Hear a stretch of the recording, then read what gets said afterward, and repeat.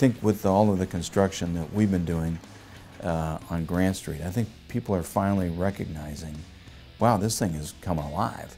It seems like, you know, things are moving a little bit smoother. You know, the exit ramps on the Moline side and Bettendorf side, they're not nearly as backed up as they were.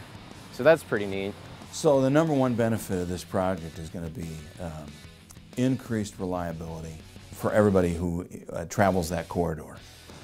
People are going to be shooting right into the downtowns, and I think that's going to be beneficial for everybody because, well, you don't have to travel as much and everything's a little bit more connected that way. As well as just kind of adding to the view here. I mean, the Quad Cities, we've got a really nice view of the river, and to add this beautiful bridge, like kind of like the Centennial, it's going to be neat. If you compare the long-term benefits to those short-term inconveniences, it'll be well worth it in the long run. This is the major artery now through the middle of the Quad Cities, and we're all going to benefit from its reliability, the ability to move commerce safely. And it opens up a lot of right-of-way that's under the existing bridge for redevelopment.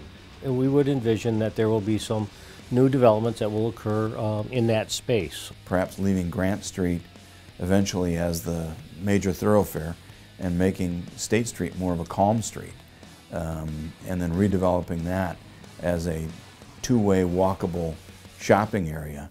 The existing bridge was never designed to handle 70,000 trucks and cars a day. It takes very little for traffic to back up on this bridge. Of course, the expansion, just more room for people to, because that's one of my fears, is to actually be stuck on that bridge with the 2 lanes.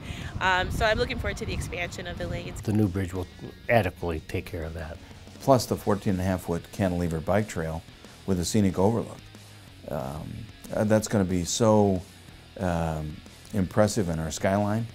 Also with this bridge, we're accommodating pedestrians and bicyclists on the bridge. You have an elevator that's proposed on the Bettendorf side to allow us access closer to the river, and I'm all in favor of that, of course.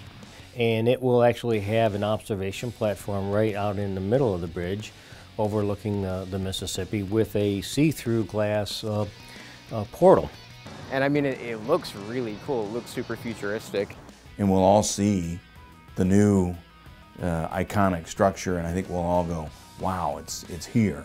It looks a lot bigger. Looks, what is it going to be, like 100 feet tall or something like that? It's 85 feet taller than the current top spires. Just excited for the growth and looking forward to this new fancy bridge we got coming up. The whole Quad City seems to be getting a facelift, so it just kind of goes in concert with what's going on.